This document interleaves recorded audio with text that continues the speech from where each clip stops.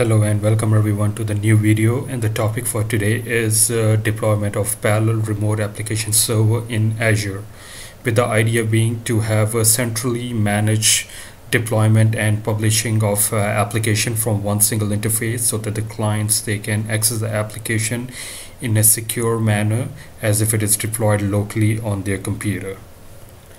So let's get started, and I am on my active Azure subscription. If you want to try this out, you can try this by using the $250 free credit for the first 1 month. And from the left pane, what you have to do is you have to deploy the virtual machine from the marketplace. So click on the virtual machine and click on the add button.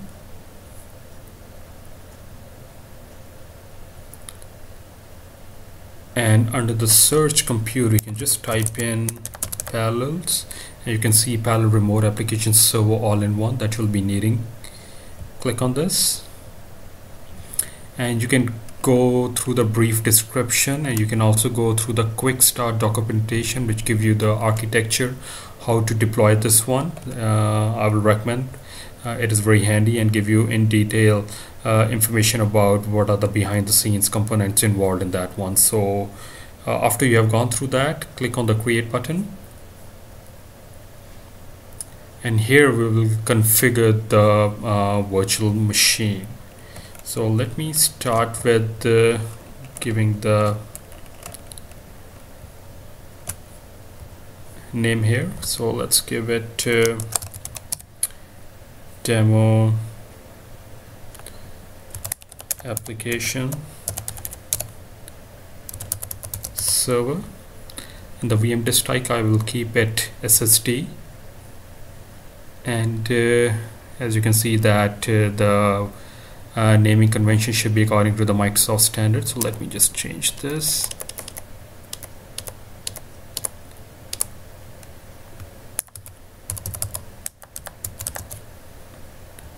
I'll make it demo parallels, and VM disk type is SSD. Feel free to give any name, username. I'll use Girish in my case.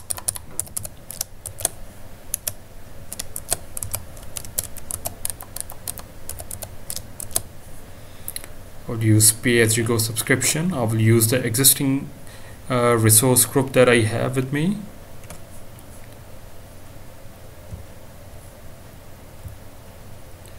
Just TD resource group. And for the location, there are multiple options available. So in my case, I will choose Canada Central because that is the closest to me, and click on the OK button.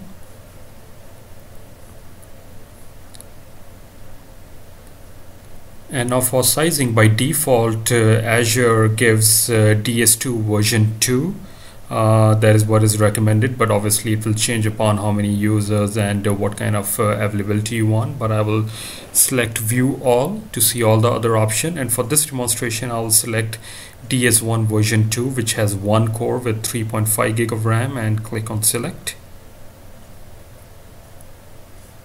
And here you can configure different options. So obviously if you're using for the production environment, you can select availability set. So basically in case one VM goes down, you can have the other one up and running. You can have the extensions that enable to, in case you want to have the antivirus, malware, and all those things. But what I'll do is that I'll leave all those things to the default because this is just a demonstration. So as you can see that it created its own virtual network, the public IP, the NSG group. So I'll leave this to the default and click on OK. And you get a brief summary of the final validation, which I will accept.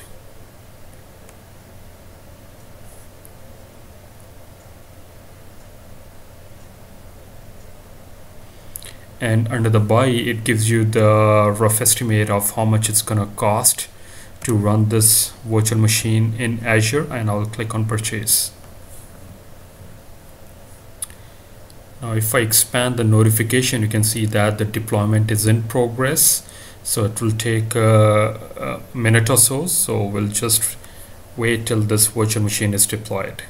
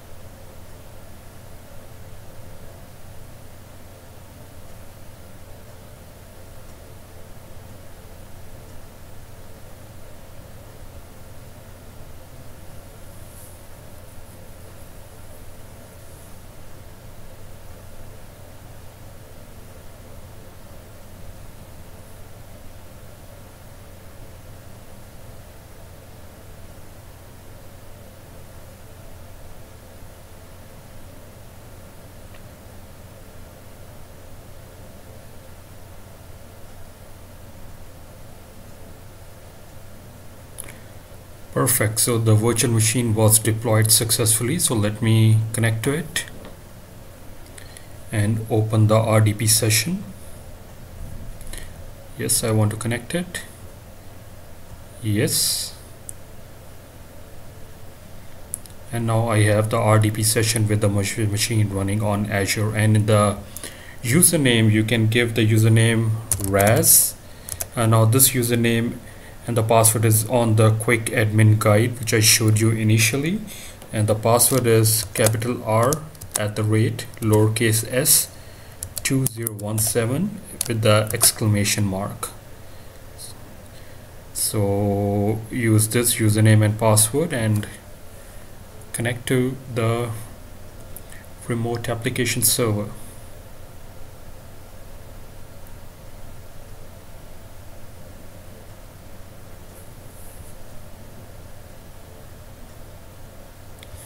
So just to remind, this is the username and the password that I used. We will wait for the management console for the Parallel remote application server to open.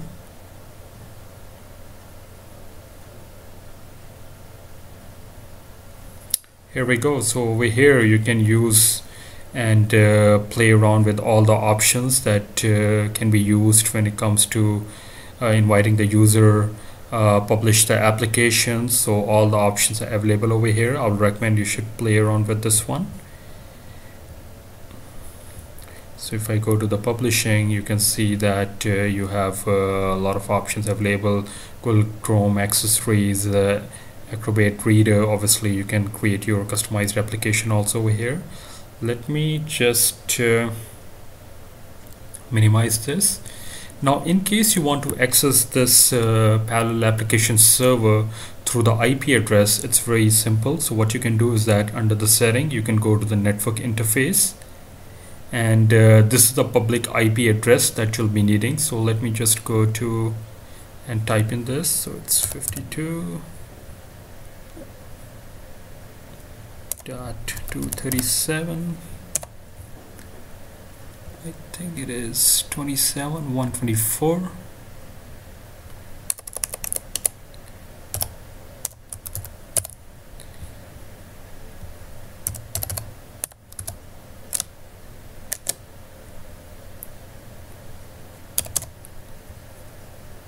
HTTPS, and it's Raz HTML5 gateway,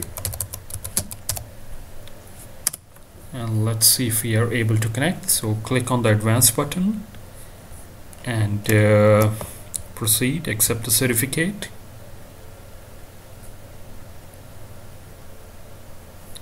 And you can use the same username and the password.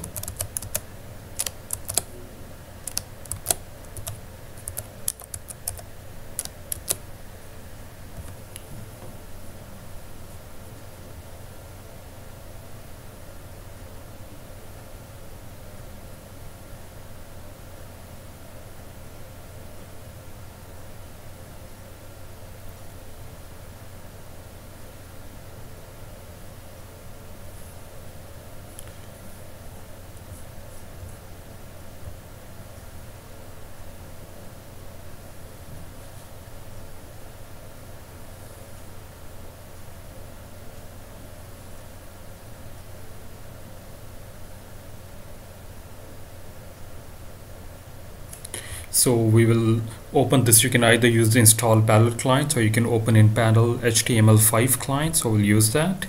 And as you can see that we have deployed the application server and we have some application loaded on it. So if I click on, say, accessories, you can see I have calculator, math, paint, WordPad. Let me open the paint.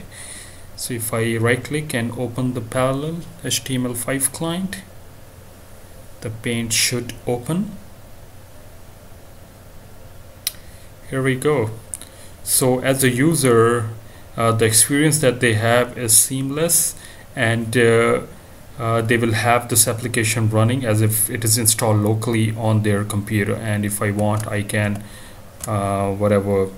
I want to do in the Paint application, I can do that and use it. So this video was on how to deploy parallel remote application server in Azure. I hope you found this video useful. Thanks for watching. Have a good day.